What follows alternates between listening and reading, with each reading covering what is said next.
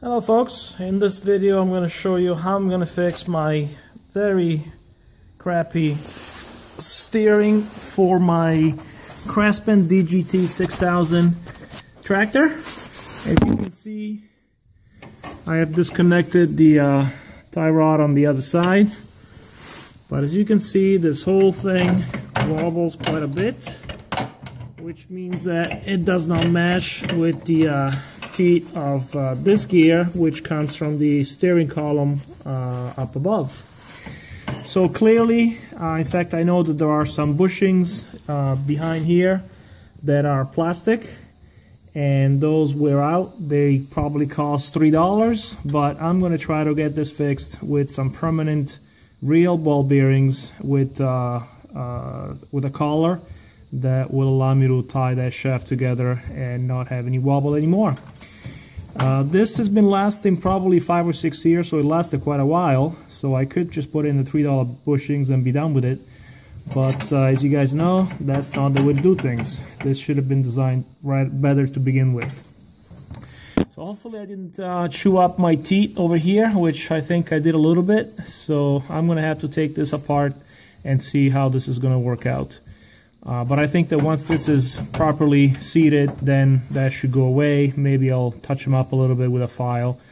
So to take this out, I think I'm going to take out this whole plate right here that holds this whole assembly in place. I've already removed the clip from the steering column down inside there. Clip is right there. And I think what I'm going to do is I'm going to take off the steering wheel, and then I'm going to take off these two bolts. There are two right here and two on the very opposite side, and then this whole plate should drop off with that whole assembly. So I've taken out the 4 bolts, 2 on each side. I've taken out the steering wheel, and the steering shaft dropped right off because I had removed that clip previously. So there is the steering shaft coming down, and now let's see if I can take this plate out. I'll probably have to put my camera down.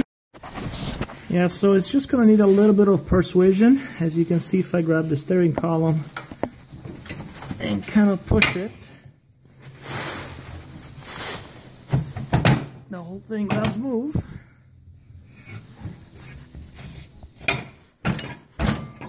Okay, you'll also notice that it's hooked up. If I can show you, but yeah, so it's kind of hooked up on this bar that runs side by side, which is part of one of the levers. So I'll have to get that over that bar, and it should slide right out. Okay, so a little persuasion. I just hit it right here a little bit with a couple of hammer blows, and it got it over that clip. And now just wiggle it out. How am I going to put it back in? I don't know, but we'll see. So I'm going to have to twist it, because it's going to hit this lip and this bolt right here. So I think I'm going to have to twist this side up and this side down. Okay, so like I said, twisted it back, front to back and side to side a little bit using the steering shaft as a lever. And be careful, I noticed that with the top of the steering shaft, I was pulling some of the wiring that's back there. So just be careful of that at the top as you're twisting, and here it is. Okay, so once we clean all this out, you'll see that here's the plastic bushings. There's one at the bottom, one at the top. Clearly piece of junk. How do you expect this to work? So I'm going to take this nut off and take this whole thing out. Okay, so took that nut off right there. I have to take off this bracket, which was holding my one of the idler pulleys for the dry belt.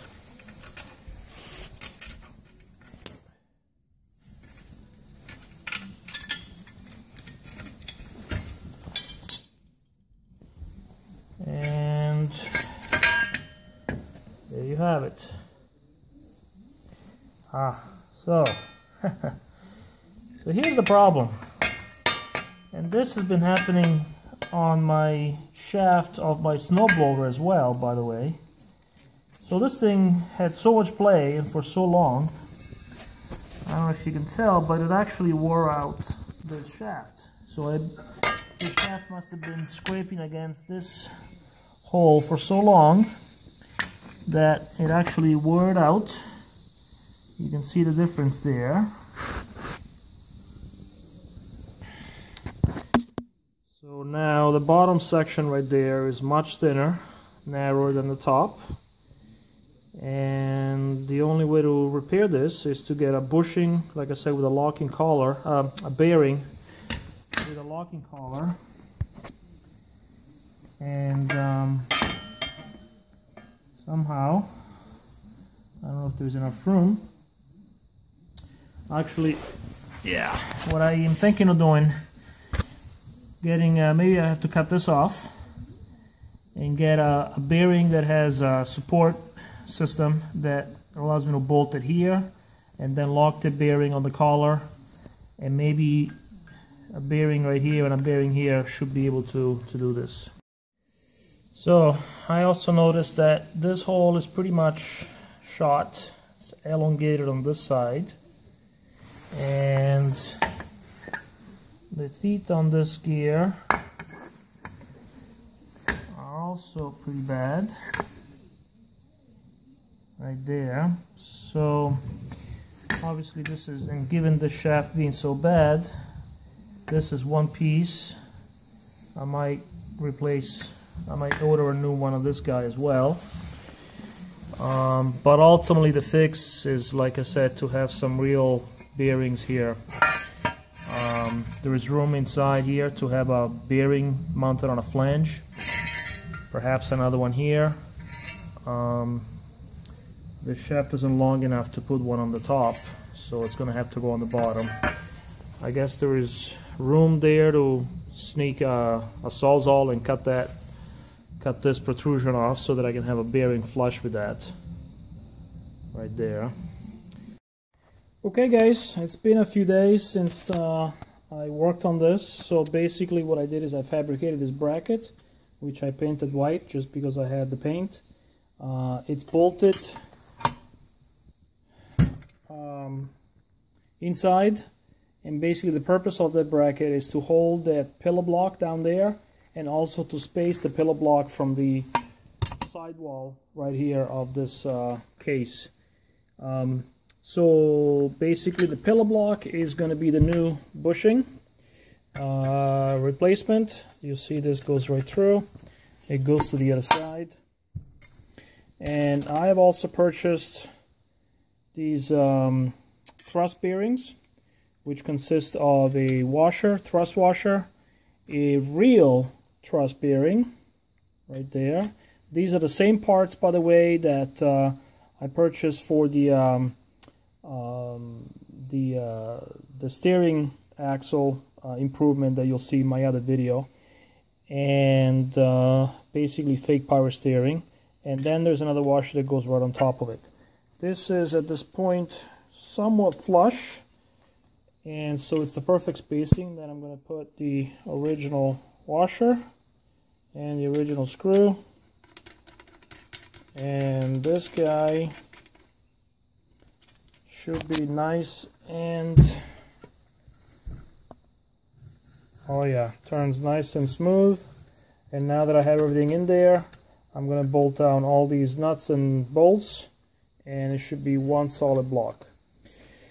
For the other for the steering column, I purchased this bearing off of eBay, and I think what I'm going to do is I'm just going to bolt it there. It actually does not sit flush. If you notice, I don't know if you can tell, it's hard to tell, but for some reason it sits more like this when you go bolted down. Obviously when I have the steering column through it, it does sit a little crooked, so I'm going to have to find a way to maybe space it out over here so that it doesn't tend to snug down and make the steering tight. But basically this is going to be nice because once the steering column is through this, I can lock the set screws here to lock the steering column right in the bearing, and this guy is not going anywhere. I also purchased a second one of this, which it's going to go in place of that white bushing you see down there, which the steering column goes through. That guy right there. Okay, so I'll just take that out, put one of those bushings in there, and I think that it'll feel a lot better, and it will also be much more robust. So I will bolt it all down and get back. Okay guys, well, I forgot to take a video for you before I put it back together, but basically you can see I bolted the pillar block, I mean the bearing down there just on one side. When I put the shaft in, the steering shaft, it was kind of coming up crooked, it wasn't sitting flush, so I just put a piece of metal there as a spacer, bolted it down, and I actually have to bolt down the set screws on the shaft, and I don't think that's going to go anywhere. It is going to be much better than what was there before, even in this kind of jigged up situation. Up here, I decided not to put the bearing, the other bearing. I decided that was just beyond the scope, and that bushing is nice and thick actually. As you can see there, it's a thick plastic type material, and you know, there's just a little bit of play around the shaft, but I think it's going to do fine. So it's all back together now, and I have it up there so I can't turn it yet, but it seems to turn pretty nice and smooth. So here's how it turns.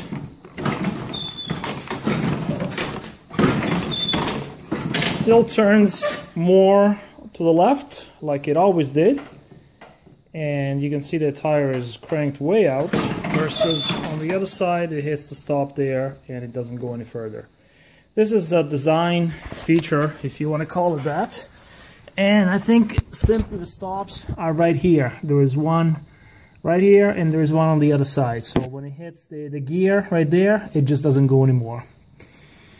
So that's it. I'm going to be testing it out out back in the driveway.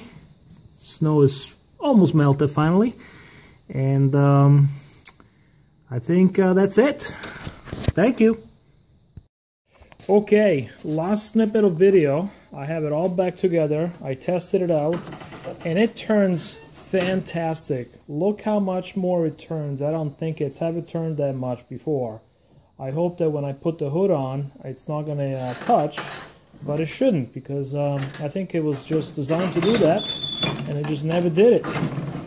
So it turns nice and smooth.